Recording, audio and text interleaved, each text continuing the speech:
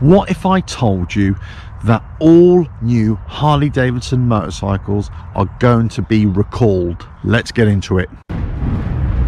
RevelatorAlf.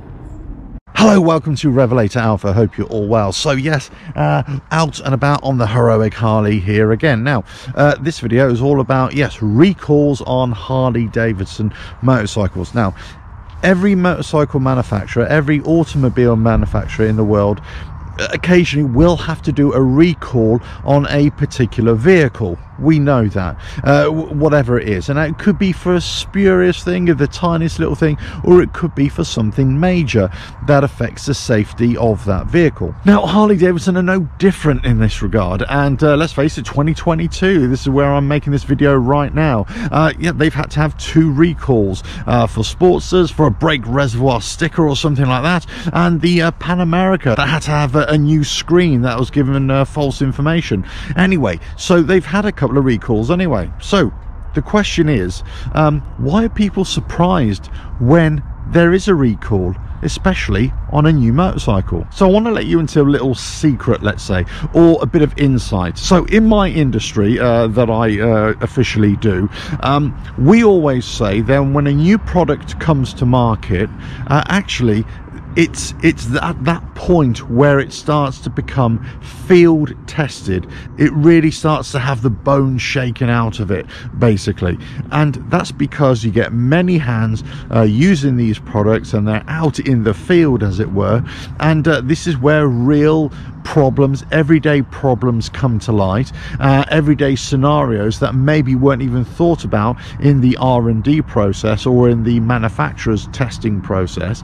So in the field they come to light, so they think, right, okay, yeah, we have to readdress that. We're going to have to recall this and issue a fix, let's say. Now, sometimes it is a serious issue, of course it is, and it could be affecting the safety. You know, the motorcycle could explode. It could, you know, when you touch the brake, and a combination of touching the brake and hitting the indicator, all of a sudden the wheels fall off or something like that. You know, so it could be something really serious, or it could just be a faulty connection, or a little bit of grease that hasn't been applied properly, or, you know, whatever it is. What they can do then in subsequent model years, and they can address that issue and make changes so that it's, from that point onwards, it's not manufactured in that way, or they found a fix for it, let's say. But for those vehicles that have already been affected, they have to recall them in. Yes, you get a letter from the manufacturer, and it will say, take your bike to the nearest dealership and they will do this fix for you. And we all know what those are, right? But the point I'm trying to make here is that sometimes when we hear of a recall, it becomes like the whispers, you know, in the ether. It's almost like it's a really bad thing, or it's a surprising thing, or it becomes something that you can hang your hat on and say, look, Harley Davidson, in this case, Harley Davidson, oh, they're terrible. Look, they've just had to have their vehicles or that motorcycle recalled. God, we always knew they were rubbish. But I could say the same for Indian, or I could say the same for Triumph, BMW, Ducati, whatever it is. At some point, some manufacturer is going to have a recall of a particular component, motorcycle, whatever it is. And it doesn't necessarily mean that there's a problem with the motorcycle company or the manufacturers as a whole.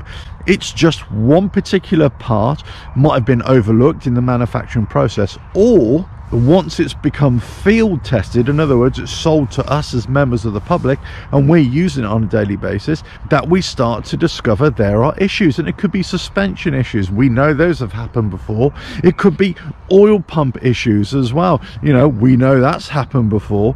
So they address it in later model years. Yes, and sometimes, absolutely, companies like Harley Davidson are slow to react, maybe even slow to admit something like this, you know, whatever it is. And it's not necessarily just about M8 engines here I'm talking about. You could say about the Evos, twin cams, whatever, shovel heads, whatever it is. There's always going to be a problem at some point that the company has to recall or address or fix for subsequent model years. But that doesn't necessarily mean, as I say, there's a problem with Harley Davidson or the motorcycles they produce. And exactly the same for any other motorcycle manufacturer. You can't judge a manufacturer just because there's a glitch in the system, let's say, or there's a problem with a particular model.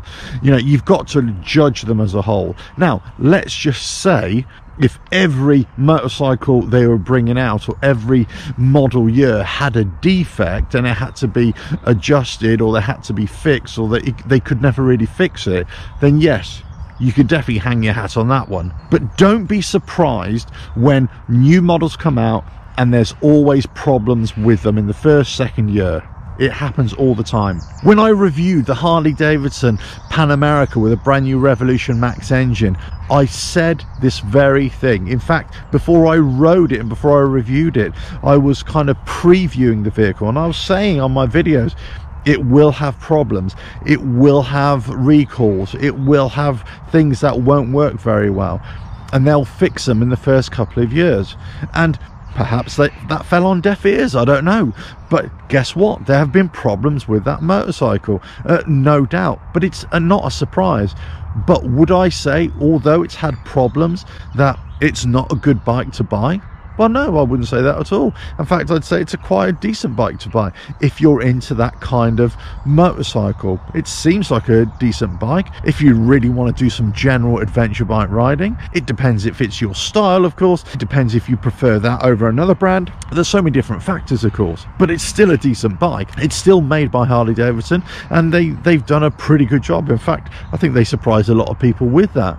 So this Revolution Max engine, yeah, it's always going to have teething problems because it's very early years, but on the whole they've done a decent job, I'd say, Harley Davidson. So, you know, bravo for them, well done. But don't be surprised if there are recalls on new motorcycles of any brand, but certainly Harley Davidson. And I wouldn't say at all that Harley Davidson deserve any kind of excessive criticism for any recall or defective item on a motorcycle, on a new motorcycle this is, because they need to iron these things out, they need to be fixed.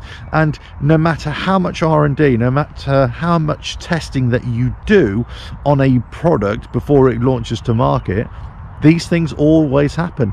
They do.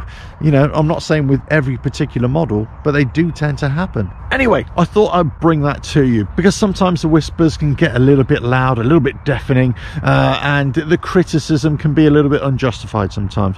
Whilst it could be right to have concerns and right to be worried and right to, you know, say, look, hey, fix my bike now under warranty, please, and why did they do it like that? Yes, these are all justifiable questions, of course, but as I say, you know, to blame a whole manufacturer or to, you know, just say they're absolute rubbish based upon a recall item or something that's defective, yeah, I think we need to rein that in a little bit sometimes. And you know, this is coming to somebody from me who, you know, is not shy about laying criticism when it's due, so, you know, take that as you want it, really. But anyway, listen, I thought I'd bring that to you. Don't forget to subscribe, hit that bell, like and share. Check out the website RevelatorAlf.com. Ta-da!